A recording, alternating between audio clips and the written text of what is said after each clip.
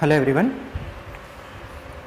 Let's discuss about a geometry which confuses many students when asked for the bonded atoms whether they take up equatorial position or axial position.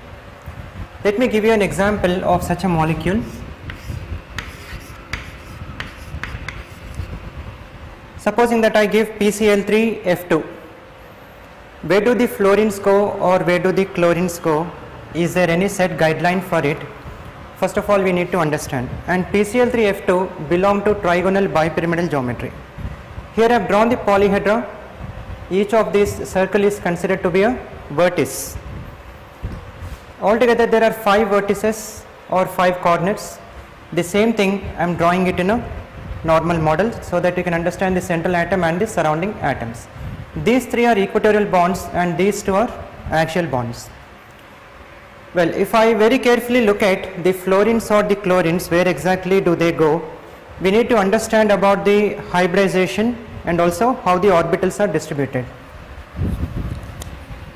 For trigonal bipyramidal geometry, the hybridization is sp3d, where dz square orbital is involved. Now this sp3d, I am just classifying it into 2 different sets of orbitals. One set is pz and dz square, the another set is s, px and py. So when the orbitals are classified into 2 different sets, one is of pz and dz square, which is along the z-axis. Conventional z-axis is thought to be this one, x and y. If you can imagine x, y and z. Now as per the conventional z-axis, pz and dz square are along this axis. Later on, px, py and s orbital, which is a spherical shape, is present with this particular set. When these 5 orbitals are broken into 2 different sets, one important thing that we can find is s orbital is with px and py, whereas it is absent in the case of pz and dz square. This is theoretical explanation so that we can very easily understand the concept. Since there is no participation of s orbital, the overlapping will be less. Whenever there is a participation of s along with p, the overlapping efficiency will be higher. Also, the energy difference between a p and d would be larger when I compare it with the s and p. So the energy difference would be small, the energy difference would be large. So overlapping efficiency of these orbitals decrease, overlapping efficiency of these orbitals increase. They become poor hybrid orbital, whereas this become rich hybrid orbital with respect to overlapping. The same can also be seen in the table. I have concluded all the points with respect to these sets of orbitals. Whenever pz and dz square are combining, their overlapping efficiency will drop, and these are along the z-axis. So pz and dz square are along the z-axis. Since these are the hybrid orbitals whose overlapping efficiency is smaller, now whatever incoming atom that is adding as a ligand, that would either choose an axial or the equatorial hybrid orbital. Which one would choose which one means, suppose if I am putting a fluorine and chlorine, fluorine is more electronegative. Since fluorine is more electronegative, that would definitely choose an axial orbital. It is just because the axial orbitals are formed due to pz and dz square combination, where the s participation is very less. Whenever s participation is more, electronegativity of that particular hybrid orbital will increase. So the electronegativity of equatorial orbital is larger, whereas the electronegativity of the axial hybrid orbitals is smaller.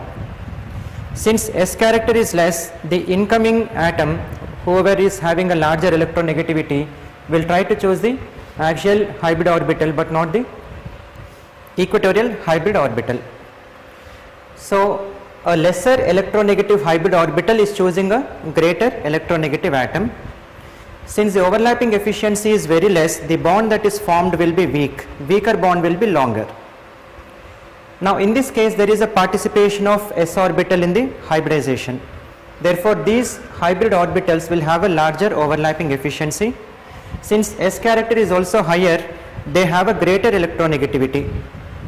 Since they have greater electronegativity, now whenever 2 atoms are coming of less and greater electronegativity, this is already having a greater electronegativity, and that would choose a lesser electronegativity atom. The choosing will be in such a way that the electronegativity difference between the central atom and the bonded atom will be less, whereas in this case the electronegativity difference between the central atom and the bonded atom will be more. When the electronegativity difference is less, this will acquire a greater covalent character. When the electronegativity difference is more, this particular bond will acquire lesser covalent character, or on the other hand you may say a greater ionic character. So this will have less covalent character, whereas the equatorial bond will have more covalent character, and this more covalency is due to the participation of S, contribution of S, and this one is due to a greater contribution from P. So P character is more in this case, S character is more in this case. I am not denying the fact that there are two p orbitals, but just for a comparison, there is a S contribution for this, but there is no S contribution, or on the other hand I can say there is a p contribution for it. Now once you have understood the concept, let us take down the points now. Since the overlapping efficiency of the axial orbitals is weaker, therefore the bonds are longer. Longer bonds are weaker. So we got one important point. Whenever I choose a trigonal bipyramidal geometry, the axial bonds will be longer. So for this reason we draw trigonal bipyramidal. It is longer along the z-axis. It should not be compressed. It should be elongated along the z-axis. I will also show you the model. This is a trigonal bipyramidal model. Whenever you hold a trigonal bipyramidal model, you can just look at the length. This one is larger when I compare it with this width. This is just because the pz and dz square are weaker, therefore they become longer. Axial bonds are longer because they are weaker. Equatorial bonds are shorter because they are stronger. The hybrid orbitals, or the orbitals that involved in the hybridization for the axial bonds, would be pz and dz square. Theoretical explanation. In this case S, px and py. S is spherical, so you might be thinking even S must participate along the z-axis. There will be a little contribution, but for our theoretical explanation we say there is no S contribution. There will be, but it will be very less. So the same point has been given here. Less S character is present, whereas in this case there is a more S character. Since S character contribution is less, less electronegative hybrid orbitals are formed, contrary, more electronegative hybrid orbitals are formed. Less electronegative hybrid orbitals with less S character, therefore overlapping is weak. In this case overlapping will be strong. Since there is less S character, covalency is also found to be less, and since covalency is less, more electronegative bonded atom will come and bind to the axial ligands. In this case less electronegative bonded atom will come and bind to the equatorial hybrid orbitals. Well, this is to one level. At another level, supposing it is not about the electronegativity of the incoming atom, I am just asking you whether multiple bond or a lone pair if it is chosen. I have taken some molecule, within that molecule say ClF3 or some other molecule, where do the multiple bond go or where do the lone pair go? For easy understanding you can look, the bond angle between the equatorial ligands would be 120 degree, but the bond angle between the axial ligand and the equatorial ligand would be 90 degree. So the steric repulsions will be higher for axial equatorial combination, whereas the steric repulsion will be less for equatorial combination. For this reason, whenever a lone pair or a multiple bond, let it be a double bond or a triple bond, whenever it is possible in a given molecule, their first preference is to go towards the equatorial position.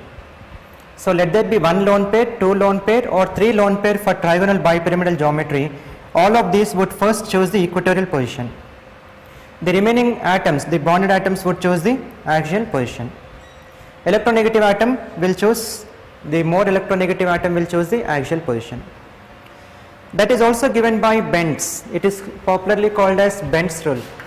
What does Benz rule say is, a more electronegative atom will choose that bond that has less S character. More electronegative atom will choose that hybrid orbital that has less S character. So within axial and equatorial, Axial has a less S character, therefore more electronegative atom would selectively go towards axial position.